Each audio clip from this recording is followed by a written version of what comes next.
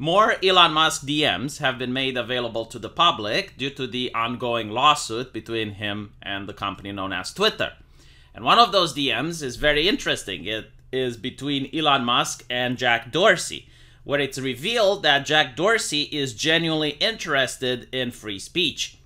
Jack Dorsey says, "Yes, a new platform is needed. It can't be a company. This is why I left." To which Elon Musk asks, well, how should Twitter look like going forward?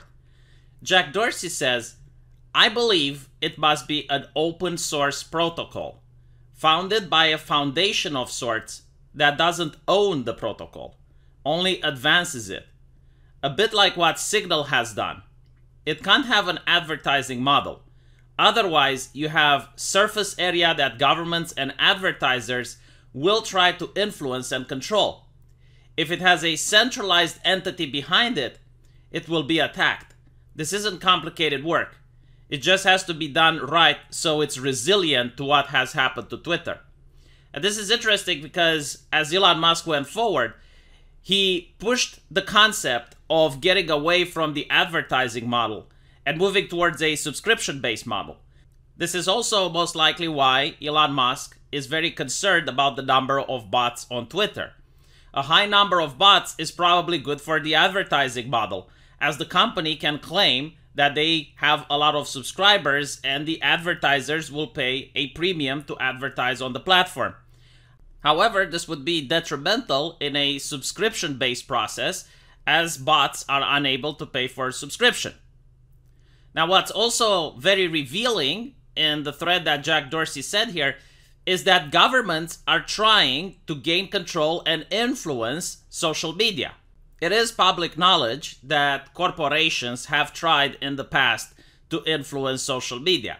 For example, here on YouTube, it's called the Adpocalypse. Many companies banded together and demanded YouTube changes their TOS, which YouTube has done. And this is also something which happened on Facebook and Twitter. What is not public knowledge, however, is that the governments try to influence and control social media. In fact, if you go on Twitter, most enlightened blue checkmarks will tell you that a private company can do whatever it wants. However, that is clearly not the case. We already knew this when the FBI pressured Facebook in order to change its TOS. And it does seem that the government, according to Jack Dorsey, also tried to pressure Twitter in order to gain influence and control. So Jack Dorsey believes that in order to avoid this, Twitter should change the way it operates, going to the subscription-based model and stop being a centralized platform.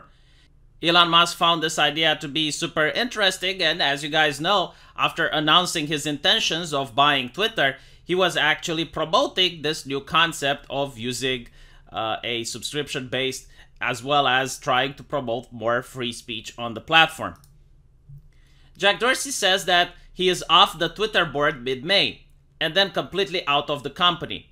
He intends to do this work and fix their mistakes. Twitter started as a protocol. It should have never been a company. That was the original sin. I do tend to believe Jack Dorsey here. I don't think he expected these DMs to be made public. I don't think he expected that Elon Musk is going to get into a lawsuit with Twitter and these conversations are going to be made public. He did start Twitter by claiming it's the free speech platform. Little did people know that Twitter's advertisement would be post on our platform and get fired 9 years later, but here we are. Also, Jack Dorsey has extended more reach than any other social media CEO at the time, going on various right-wing shows despite of receiving massive criticism and backlash from the left. So I definitely do believe that Jack Dorsey is a person who doesn't like where Twitter is going. I would find it very interesting if I could have a beer with him and ask him exactly which part of Twitter he doesn't like, which censorship he was against.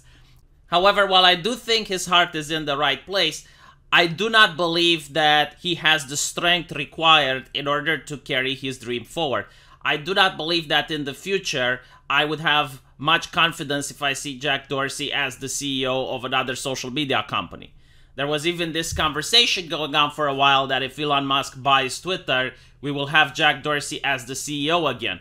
I personally do not think that's a good idea. And as I mentioned before, even if he would legitimately want to have free speech, and even if he would want the platform to not be censored, I do not think he has the strength of character and the power required in order to keep people in line. So Elon Musk says that I like to help if I'm able to. Jack Dorsey said, I wanted to talk to you about after it was all clear. Because you care so much, get its importance, and could definitely help in immeasurable ways. Back when we had the activists come in, I tried my hardest to get you on our board, and our board said no. That's about the time I decided I need to work to leave, as hard as it was for me. So he talks about the fact that he lost control of the company when the activists came in. So exactly what we've been saying on YouTube since 2016 is happening. Like, these private companies that can do whatever they wanted were completely infested and infiltrated by activists. Elon Musk asks, do you have a moment to talk? About to head out to dinner, but can talk for a minute. I think the main reason is the board is just super risk averse, and so adding you as more of a risk, which I thought was completely stupid and backwards, but I only had one vote and 3% of the company and no dual class shares. Hard to set up, we can discuss more. So this is how companies get co-opted. They are, as Jack Dorsey likes to say, super risk adverse, and they are willing to make small concessions to the activists, but a lot of these small concessions become really big concessions, and when the activists finally gain control of the companies, usually through HR, it's very difficult to get them out at that point. It's very difficult to keep doing business as usual. So Elon Musk is definitely interested in discussing more with Jack Dorsey. I think it's worth both trying to move Twitter in a better direction and doing something new that's decentralized. It's likely the best option. I just have doubts, but open to attempting it. So all in all, I feel a little bit justified in my assessment of Jack Dorsey. If you guys remember, ever since he went on Tim Pool and he went on a lot of other right-wing channels, I definitely thought that he is trying to reverse his company and that his company was completely co-opted by activists. Turns out that I was right. Again, that doesn't mean you need to like Jack Dorsey or you need to think that he's a good person. But what you do need to understand is that he did lose control of the company, and these DMs definitely show it. It would be fascinating to see a conversation with the other CEOs of big tech. It would be very interesting to see a conversation with Zuckerberg.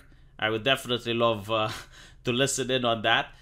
But here is what happens behind the scenes. And I'm really curious to see what you guys think about it. Let me know in the comment section, and I will see you all there. Take care.